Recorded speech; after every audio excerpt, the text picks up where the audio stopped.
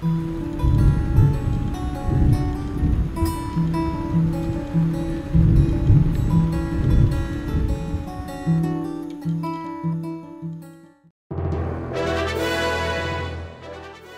the announcement of the sequel to Breath of the Wild, fans across the globe went absolutely bananas in a combined display of excitement and anticipation. Years on and some heartbreaking delays later, the levels of enthusiasm for the sequel are lower than Zelda's self-esteem after another berating lecture from the king about unlocking her powers. When will you stop treating this as some sort of childish game? Man, that guy is mean.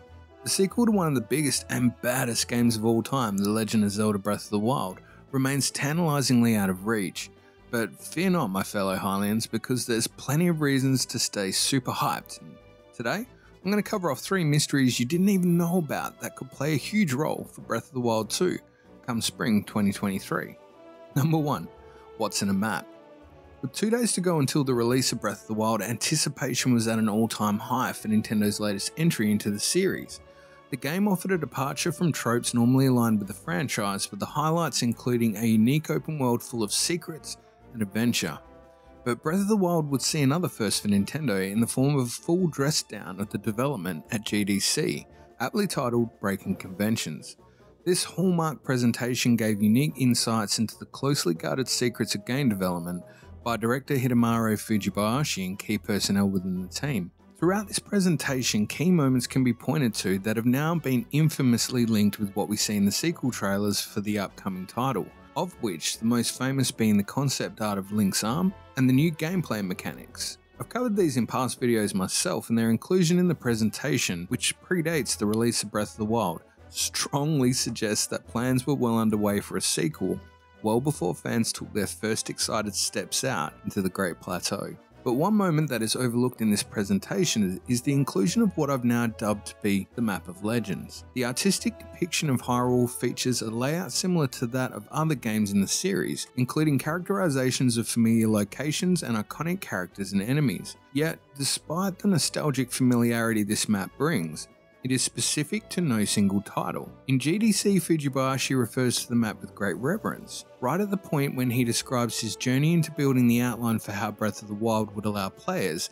a sense of rediscovery with the franchise, whilst also breaking the conventions that have become stale and limiting to the future of the IP. It is also suggested that the map is created by a fan, an artist's attempt to pull all of the pieces of the fantasy together in one place that make The Legend of Zelda so magical. For example, if you look around and translate the ancient Hylian script, you'll find iconic locations such as Kakariko Village, Death Mountain, Baying Wolf akin to that of Twilight Princess, and many more callbacks to previous titles such as Ocarina of Time and Skyward Sword. In his description, Fujibayashi then specifically points out 3 areas of the map. They are the floating islands, an area that, although out of place, reflects the Great Plateau of Breath of the Wild, and lastly a cave entrance. Whilst it might be easy to shrug off the floating islands as a reference to past titles like the Minish Cap, Skyward Sword, or even Twilight Princess, the Great Plateau reference gives us insight into Fujibayashi's mindset when he refers to this map in particular. It represents the elements that are iconic to The Legend of Zelda, and through the eyes of Hidemaru Fujibayashi, how they are reimagined for Breath of the Wild, and more notably, the future direction of the series. Applying this mentality, we can easily translate the floating islands to match what we see in the second sequel trailer, with an ancient hero-looking Link traversing skybound landscapes adorned with torii gates and shrine-like structures. The cave entrance calls to the first sequel trailer, with a blink and you'll miss it entrance to the cabins explored by Link and Zelda, lavishly adorned with imagery of Ganondorf, hiding a disturbing secret down below the depths. So what other secrets does this map hide? Maybe a Leviathan-sized skeleton on the southwest corner of the Gerudo Desert perhaps? A large sea beast hinting at the waterways and lands beyond Hyrule that IG Aonuma hinted at in the update to the release way back in March of this year? Or maybe a large dragon adorning Death Mountain? A hint at the aerial-based combat we know is sure to play a role in the sequel thanks to the bow-based mechanics patented by Nintendo last year. I've no doubt this map is a key item and one that holds a lot more secrets than many have given it credit for. I'd love to hear what you've noticed in the map down in the comments below. As a final point about this map, it should be noted it was first featured inside the sleeve of Zelda Encyclopedia, which was released in November of 2018, some 18 months after this GDC presentation and the release of Breath of the Wild. Bizarrely though, a lot of you might recognise this map from a well-known piece of merchandising, a puzzle for fans for the series sold through retailers and places like Amazon. Which begs another question, of course. If it was simply an artist's interpretation or the work of a fan, why would it be sold as part of Nintendo's merchandising? Simply put, what I'm saying is that this map is a creation by Nintendo for the purposes I've described. It's a reimagining of the Hyrule fantasy post Skyward Sword, and a common way to unite fans of the series into the Zelda lore. It's a merging of the old and the new, and for what it's worth, and for me anyways, it's one of the biggest clues about what we can expect in the sequel come 2023. Number 2, the new paraglider. One of the biggest questions surrounding development of the sequel to Breath of the Wild has to be about the amount of time it's taken. But when did development for the sequel begin? Well, in interviews conducted around the launch of Breath of the Wild and post-launch, IG Numa and team were asked about the plans for the future a lot. Around this time they talked quite openly around the exciting ideas that were generated during development, and how many great ideas were left on the cutting room floor as there was simply not enough time to add them all in. My favourite of these is still the Minish Cap concept art, which looks simultaneously adorable and intriguing. Quite a deadly combination. One area highlighted in this discussion was the backstory of the champions, which the team were enthusiastic on fleshing out, and that of course led to the Champions Ballad DLC pack. Another was IG Inuma's insistence on something considered unusual in Zelda lore and canon, a motorbike, which led to this.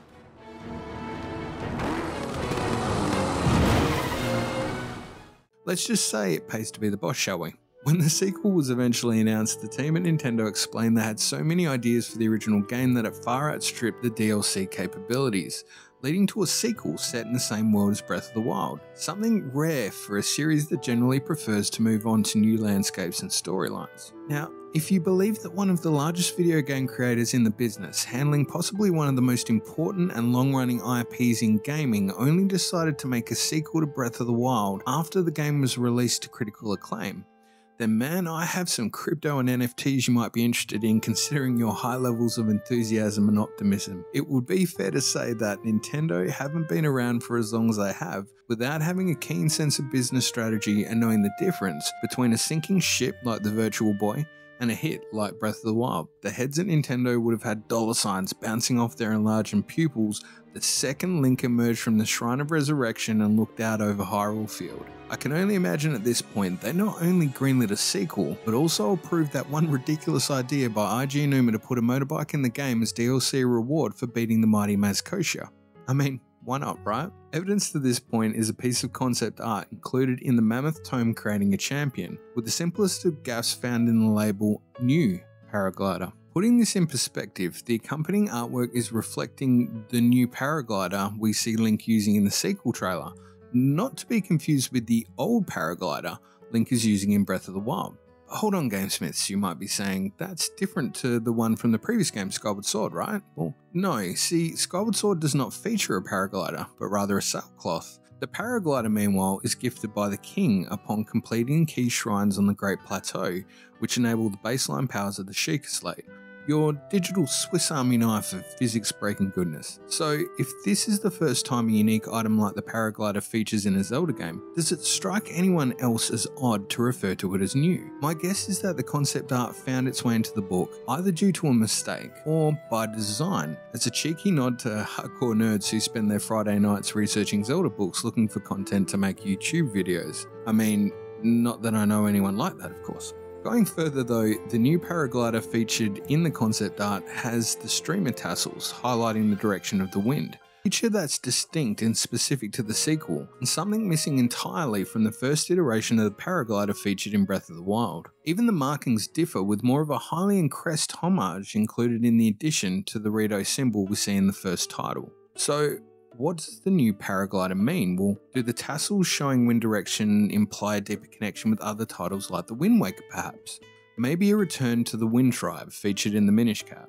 We know that the Minish were a planned part of development since removed from the game, and Nintendo were notorious for reusing planned content in future release, so it wouldn't surprise me at all if this was the case, but what do you think? Let me know in the comments. Number 3.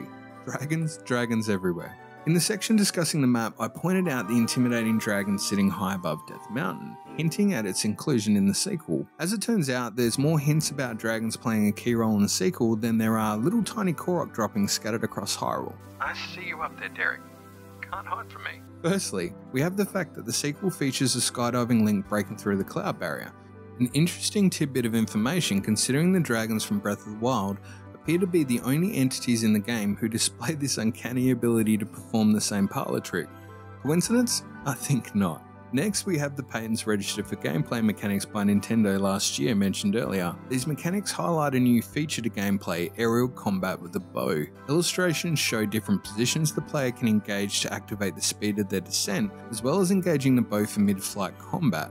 A new mechanism to the franchise, and one that suggests aerial combat will be a distinctive element of the game. So far in the world of Breath of the Wild, the only creatures we've seen capable of reaching this altitude are the dragons, giving more credence to the idea that dragons may play an active part in the skies above Hyrule. But supporting evidence goes well beyond this. I've discussed the mystery surrounding the Heroines in my past video, and a link will be provided in the description. The location of the Colossi in the Gerudo Desert are just south of Spectacle Rock. An interesting thing to note about this location and associated quests is the mystery surrounding the 8th hero, or as it's known in the West, the 8th heroine. The 7 desert colossi are arranged by means of a circle, akin to their placement in the Yiga clan hideout, a Gerudo shrine of sorts that's been usurped by the Yiga clan to form their new base of operations. Whilst this is in and of itself an intriguing mystery, the differences between the statues featured in the Yiga clan hideout and the 7 heroines in the desert is the missing 8th heroine location, creating a gap in the circle of the Goliaths in the desert. If you draw a straight line from the centre of the circle through the gap, you'll find yourself heading to the far southwest corner of the map, and into an area that will look familiar to the fabled map I referred to earlier in the video. Here at the extreme edge of the desert, we find the Gerudo Great Skeleton, one of the 3 Leviathans, as well as the site of one of the Great Fairy Fountains. It is found slightly west to the Arbiter's Grounds, another significant location from Twilight Princess, which was the site of Ganondorf's failed execution and the infamous Divine Prank. This location is known as Dragon's Exile. Where the mystery really starts to become more interesting though is when you take into account the large skeletons that strew the landscape. These creatures are massive and dwarf many of the larger mini-bosses found in-game like the Stone Taluses or the Hinox or Stalnox, yet in true Breath of the Wild fashion the origin of these large beasts and their remains is kept under wraps and never fully explained. But a piece of in-game description suggests that dragons might feature as a source of these creatures from a long time ago. It comes down to the Dragon Bone series of weapons, which are described as reinforced with fossilized bones to maximize clobbering potential. There are multiple versions of Dragon Bone gear found within the game, including the Dragon Bone bat, spear, bow, shield, and Moblin Club. Across the entire map of Breath of the Wild, only one other location hints to the fate of these beasts, and it's Dragon Mire, found west of Rito Village, and features a behemoth-sized skeleton sunken into the quicksand like mud, reminiscent of a prehistorical burial ground for all things giant and draconian. The other significant link, pun intended, to dragons comes courtesy of the tapestry kept by Emperor in Kakariko Village, a crucial artifact used to explain the events of the ancient past. Considering the connections being made between the Link we see featured in the sequel trailers and the ancient hero depicted in the tapestry, it's a reasonable conclusion to associate the depiction of Calamity Ganon from the tapestry with the likely antagonist we may encounter in Breath of the Wild 2. Centered in the tapestry, this version of Calamity Ganon appears to be more of a dragon than a pig-like beast we fought at the epoch of Breath of the Wild in the middle of Hyrule Field. Whilst all these references might appear disparate at best, the bonds become clearer when you begin to piece them together with the information to hand. We know that Calamity Ganon released a cavalcade of malice when he returned over 100 years ago, and at some point between then and the resurrection of Link at the commencement of Breath of the Wild, the dragon Naydra had been infected with malice, comprising one of the major quests in the game to free Naydra and gain access to the Spring of Wisdom. I cover reasons for why this might be in another video, what if Zelda is the key, but considering the traversal of dragons through the Sky Barrier in Breath of the Wild and the deep connections to Skyward Sword, it seems more than coincidental that a significant portion of the sequel will play out in the skies above Hyrule. We also have 3 Leviathan skeletons placed at key areas of the map which have been likened to large deities in previous Zelda titles, all of which are considered whale-like Goliaths capable of flight and associated heavily with the spiritual journey of the hero. Of these Leviathan, the skeleton found far to the north of the map shares an uncanny resemblance with that of Levias, the guardian sky spirit entrusted by Hylia and Skyward Sword to hold the secret location of the Triforce. Yet another Leviathan is featured in a map released after Breath of the Wild and specifically pointed out in the Zelda Encyclopedia and the GDC about the direction of the series, which is found at a location called Dragon's Exile, a site that just happens to sit exactly in line with the location of the missing 8th hero of the Gerudo Colossi. Almost like echoes of the past are literally pointing us in the direction of the biggest clue to the history of the Calamity and the Gerudo King imprisoned down in the cavernous depths of Hyrule. The fate of these great beasts is likely to have occurred in the ancient past, and likely around the time of the Great Calamity illustrated in the tapestry, which depicts a Calamity Ganon in what can best be described as a dragon-like form. And finally, we know from the sequel trailer that Ganon's awakening appears to culminate in an eruption of malice driving the castle skyward, where no doubt it will act as a crucial location in events to play out in Breath of the Wild. I hope you really enjoyed this video. Super interesting when you think about how much more there is still to be discovered in the Zelda series. A like or comment is always greatly appreciated to help get the word out and share the video with others who are excited about Legend of Zelda and keeping the hype alive for the sequel. Don't forget to subscribe if you haven't already and check the bell so you can get notified when a new video comes out. We are achingly close to the big 1,000, so it would be great if we could cross that milestone sometime soon. A huge thanks to everyone who has supported the channel over the last 6 months and to the team over at our Discord channel GameSmiths Forge. From a channel perspective, I'm working hard on trying to get more content out regularly, so expect to see more videos more often in the future, as well as my first stream soon with a playthrough of Breath of the Wild. I'd like to hear from you if you're wanting to play along or if you simply haven't finished the game the first time around. So until next time, look after yourselves, keep being amazing. We'll see you next time here on GameSmiths.